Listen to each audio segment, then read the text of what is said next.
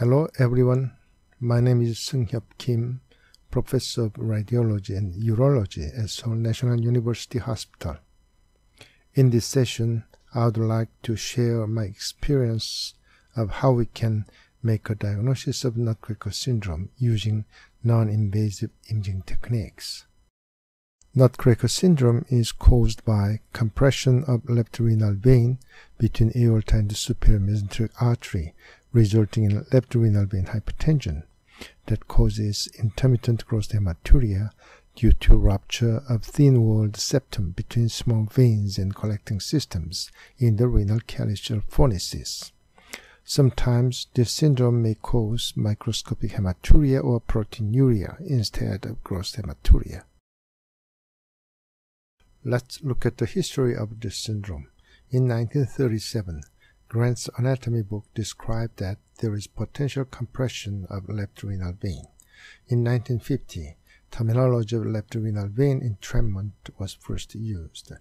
In 1971, aorta and the superior mesenteric artery were described as two arms of a nutcracker. In 1972, De Schepper named this condition as Nutcracker syndrome, and in 1974, the first case of surgical treatment for this syndrome was reported. Nutcracker syndrome usually occurs in young, thin, and previously healthy people. These patients usually have small amount of retroperitoneal fat, which is working as a cushion between the aorta and the SMA, and these patients usually have prominent lumbar lordotic curve. The first question in this talk is, can we suspect Nutcracker syndrome from these anatomic changes? In Nutcracker syndrome, as compared with normal, left renal vein will be narrower at aorto-mesenteric portion and wider at the hilar portion. But again, the question is, how narrow and how wide is abnormal? Because normally left renal vein in this aorto-mesenteric area is compressed in certain degree between aorta and the superior mesenteric artery. So it is difficult to answer to this question because there are too much overlap of data between Nutcracker patient group and the normal control group, as you see in the results of our previous studies.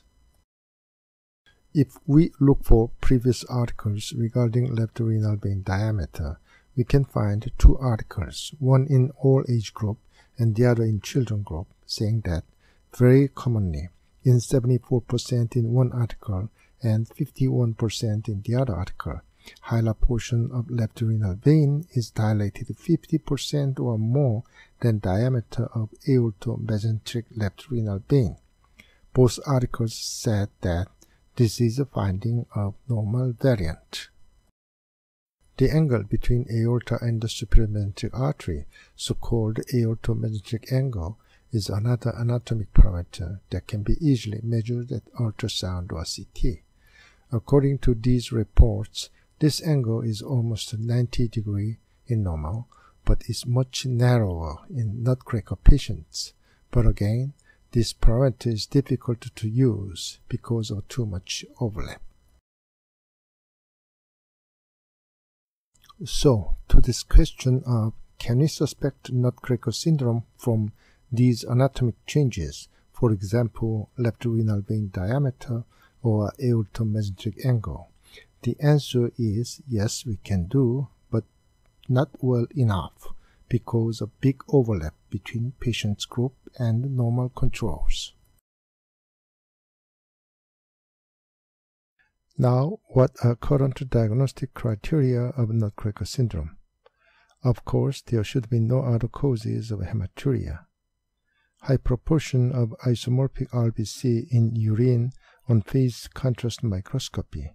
It means that morphology of urine RBC in Nutcracker patient is similar to the morphology of RBC in peripheral blood. Of course, hematuria comes from left side on cystoscopy. And the final diagnosis should be made at venography with pressure gradient greater than 3 mm mercury, but this is an invasive procedure. The next question is, are there diagnostic criteria for Nutcracker syndrome better than anatomic changes? And the answer will be yes, it is flow velocity that we can measure using non-invasive Doppler ultrasound. For ideal and incompressible liquid, the amount of flow through this tubular pathway of different diameter should be the same, so the velocity in this narrow area should be faster than the velocity of this wide area. This is the principle of continuity.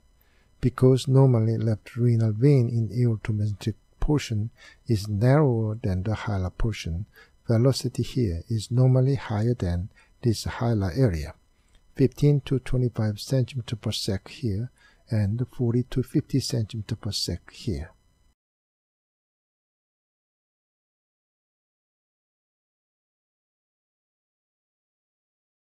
Here is a patient suspicious of Nutcracker syndrome.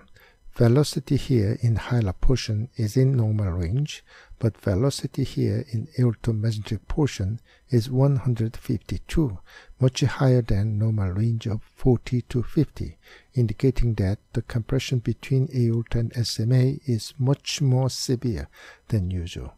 And the venography shows evidence of severe compression here with some collateral vessels.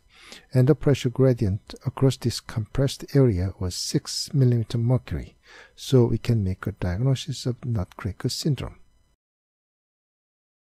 Another case of Nutcracker syndrome, left-sided hematuria, narrow left renal vein at aortomesenteric portion and narrow aortomesenteric angle. High velocity seen at Doppler, which was 112 cm per second, and the pressure gradient was 4 mm mercury. We did a Doppler study in 1996 in adult group, and colleagues in pediatric radiology section in my hospital did a similar study in children group in 2006. We measured the peak velocity at left renal vein at hilar and aortomesenteric portions. In our study in adult group, there were big differences in the velocity at aortomesenteric portion and the velocity ratio of those two portions between Nutcracker and the control groups. We proposed thresholds of 80 cm per second of peak velocity of aortomesenteric portion and a velocity ratio of 5 in making a diagnosis of Nutcracker syndrome with reasonably high sensitivity and specificity. These are results in children group, and they reported similar difference and proposed thresholds of 93 cm per second velocity and the velocity ratio of 4.7 with high sensitivity and specificity. So, to the question of how fast is abnormally fast, we have an answer that if peak velocity at aortomesenteric portion is higher than 80 or 90 cm per second, we can strongly suspect Nutcracker syndrome. There are some technical considerations. With usual neutral position of transducer, we do not have technical problems in getting clear venous flow spectra from this hilar portion because Doppler angle is quite optimal.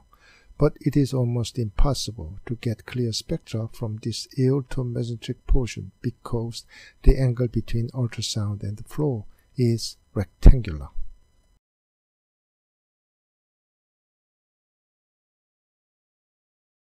Then the way to improve Doppler angle in this portion is to turn the transducer counterclockwise so that this aortomesenteric portion is located in the left side of the image. But still it is difficult to get clear spectra because of narrow vein between pulsating aorta and SMA. Then, if we make a sampling box wider, now we can get clear spectra of venous flow from this narrow aortomesenteric portion of left renal vein.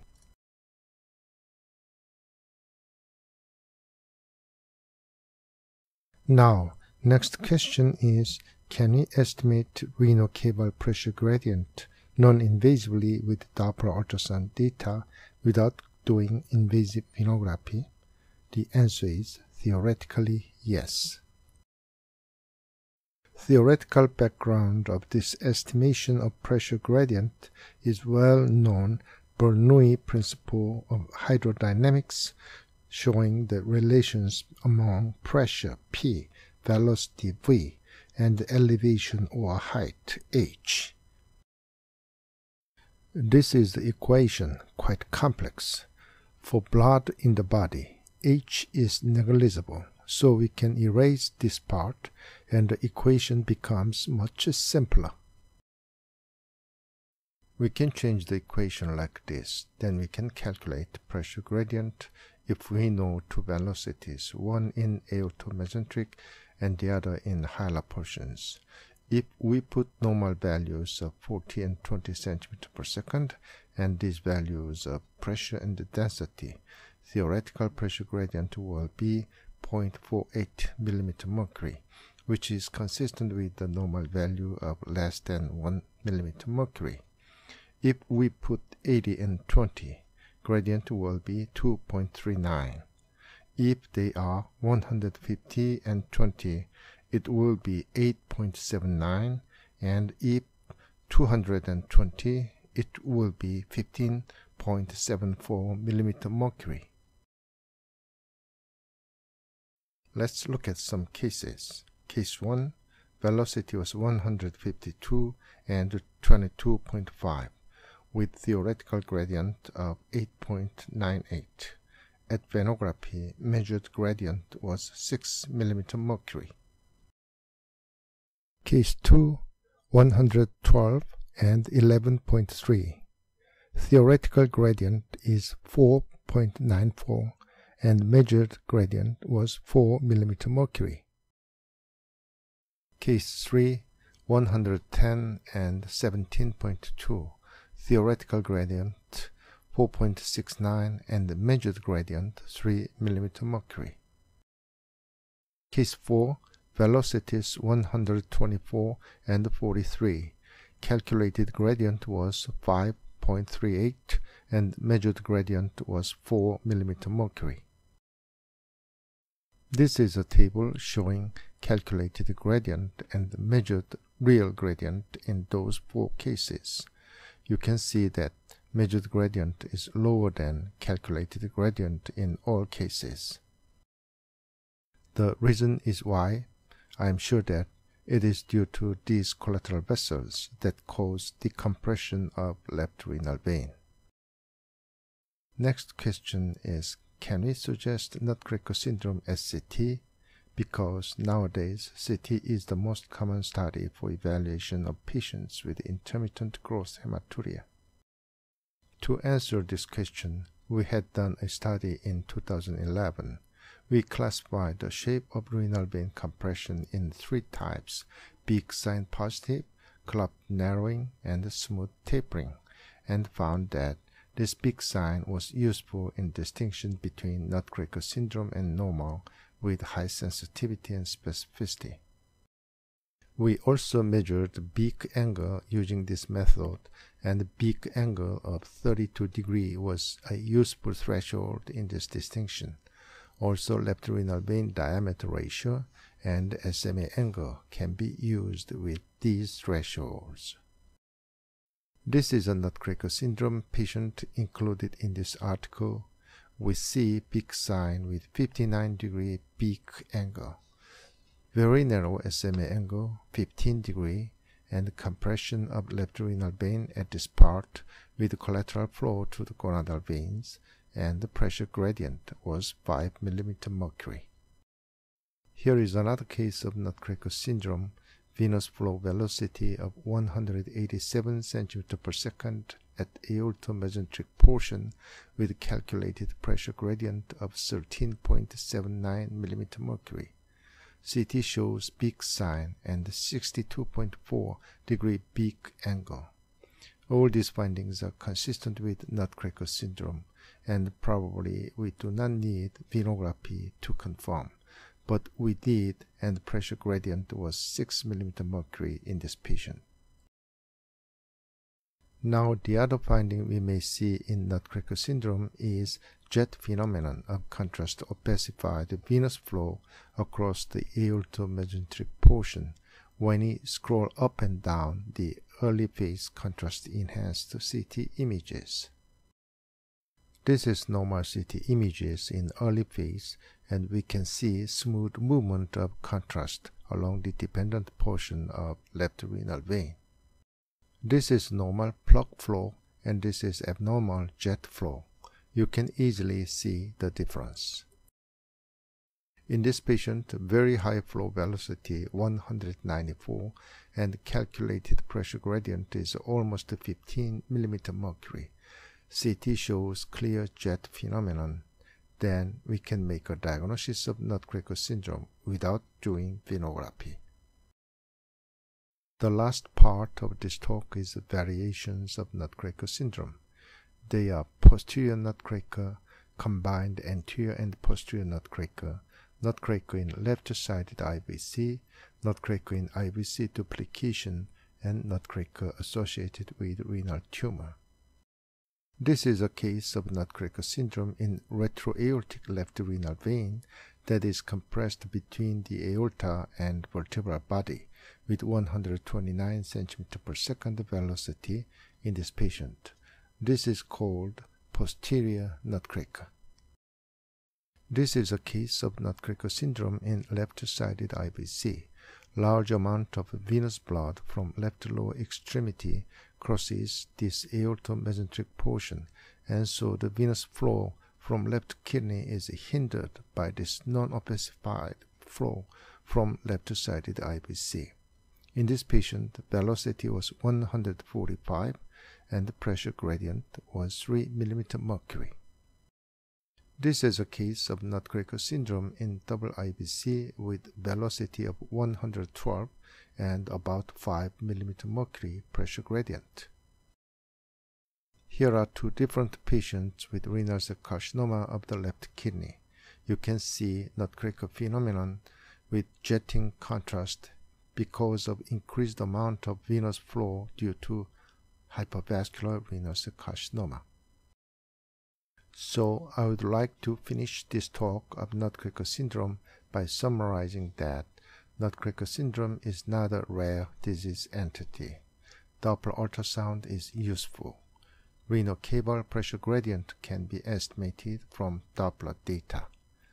Contrast-enhanced CT findings such as big sign, big angle, and contrast jet phenomenon may add specificity to the diagnosis of Nutcracker syndrome, and probably we can make a diagnosis of Nutcracker syndrome on the basis of Doppler ultrasound and CT findings without doing invasive venography with measurement of pressure gradient.